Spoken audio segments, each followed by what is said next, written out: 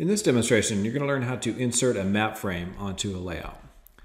So you can see I've got ArcGIS Pro open. I've already loaded a project for current wildfires, and I've got a map here called current wildfires, and in that map I've loaded a couple of layers. I've got a USA current wildfires layer.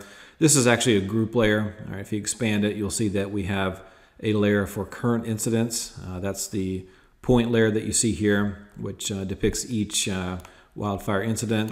And I've also got a current perimeters layer in here as well. That's part of the group layer, and you can see that kind of as I zoom in here. This is the perimeter layer. So that's what my group layer is at this point. I've got a point layer and I've got a polygon layer that represents the current incidents and the current perimeters. Now I also have a layer in here for the current drought conditions as well. So that's what I have in my map. Now at this point, what I'm going to do is I'm going to go ahead and create a new layout. And to do that, I can go to the Insert tab. There's a couple ways I can do this. Actually, I'll do it from the catalog pane. In the catalog pane, I can right click on Layouts, and I'll just select New Layout. And that'll create just an empty layout at this point. So it's got a default name of layout. It has a default page size, page orientation, and we'll just leave those as is for this particular example because it doesn't really matter. Now at this point, one of the first things you would typically do would be to add a map frame, and this is done through the Insert tab.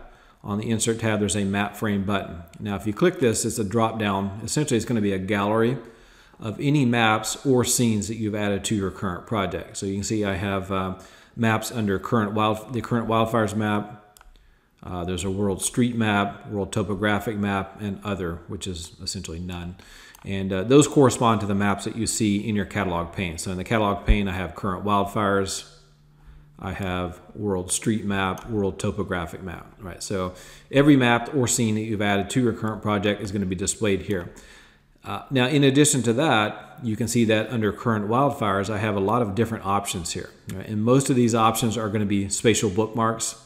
So starting with Los Angeles, going down through Oregon, right? All of these are spatial bookmarks. And you can see that if you go back to the map, go to bookmarks, you can see I have a list of bookmarks here. So all of your bookmarks will show up as options under map frame. The current map extent or current map scale will show up here as well. So it says, if you kind of mouse over this, it just says, gives you the current map scale. It says create a map frame for the open map view at this scale. So that will be an option as well. And then your other option is going to be the default extent. And so the default extent, just to show you what that is, the default extent is defined on the map properties itself. So if I go back to my current wildfires map and I right click on the map frame and I select properties and go to extent, you'll see that the default here is to use the extent of all of data in all layers.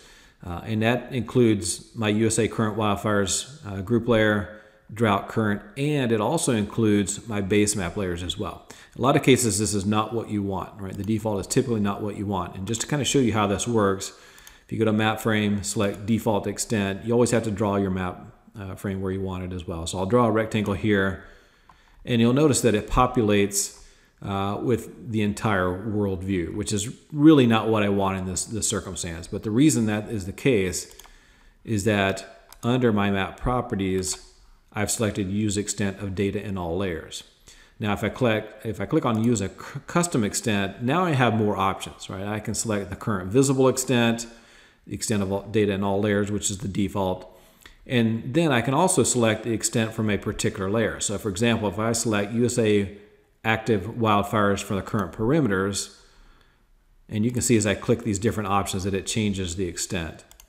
So if I click back to USA active wildfires current perimeter, hit OK, now that's going to change this, right? And so if I delete this and then re-add the default extent, now what I'll get is a little bit more refined view, right? Just because this data covers just the United States, this might be a little bit more appropriate for what I'm trying to do, right? But you know, the point here is that you have lots of different options, right? And these are all tied to the default extent. Again, under properties, map extent, using a custom extent is probably what you're going to want to use if you're going to use that default extent. You can also copy and paste specific coordinates here as well. You've got some copy and paste buttons down here at the bottom which can be used. So you got a lot of different options here, but extent of data in all layers is probably not going to be what you want if you're using a base map that covers the entire world. Maybe it's what you want, but in most cases, you're probably going to want to define a custom extent. And again, those all apply to situations where you're adding the default extent. Now, if you add something else, right, if you add, for example, Los Angeles, what that will do is it'll take the spatial bookmark content and place that in, right? So that gives you a much more refined view of your layout. All right, so again, you have different options. The other option I wanted to show you here is the option to include none. So if you go to map frame down here at the bottom under other, you have the ability to apply none. And what this is going to do is it's going to add a map frame to your layout, but it won't populate that map frame. And you may wonder, what's the purpose of that? Why would I do something like that? So that typically would be used for situations where you're wanting to create a template.